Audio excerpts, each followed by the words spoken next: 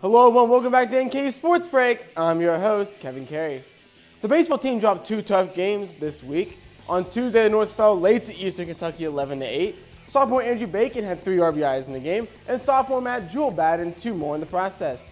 On Wednesday, the team made a quick trip across the river to battle Xavier. The Norse will drop the game, however, 5-2. Sophomore Griffin Dorshing and senior Will Hodder batted in the only 2 runs of the game for the Norse. NKU was scheduled to hit the road this weekend for a 3-game series against Oakland University. That series has been moved back to Highland Heights. It will open tomorrow with a doubleheader starting at noon. Game 3 of the series will take place on Sunday at noon. Over to softball, the Norse dropped their doubleheader against Miami University on Tuesday. In Game 1, the Norse fell 5-1. Junior Ava Lawson batted in the only Norse run of the game and had 2 hits. Game 2 saw the Redhawks take a close one 3-2 in extra innings. Junior Taylor Hoover pitched the entire game, going 8 innings and giving up 3 runs with 5 strikeouts. The Norse will conclude the regular season at home this weekend as they host Cleveland State. First pitch for today's matchup is set for 4 p.m. And Saturday will feature a doubleheader with Game 1 starting at 1 p.m. and Game 2 to start shortly after.